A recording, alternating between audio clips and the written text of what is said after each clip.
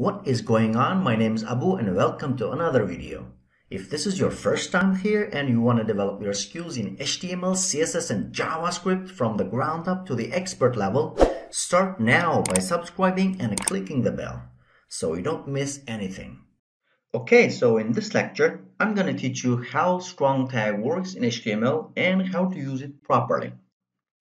Before you decide to mark up your text content using strong tag, you need to answer 3 questions. Is it super important? If yes, then you must use strong tag. Is it super urgent?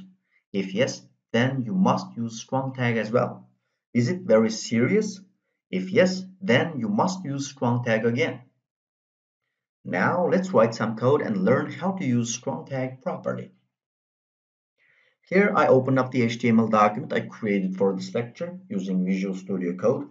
Starting from line 17, I have a block of text and saying that the most important rule when you work as a web developer, the rule you must follow, no matter how close the deadline is, always test with a different browser before you publish. For me, this part, starting from always, is super important, so I just mark up this part using HTML strong tag. So the opening strong tag looks like this, starting with left angle bracket, strong, and right angle bracket. And a closing strong tag looks like this, starting with left angle bracket, / strong, and right angle bracket. Now I'm going to save this and let's try this up in the browser and see how they look.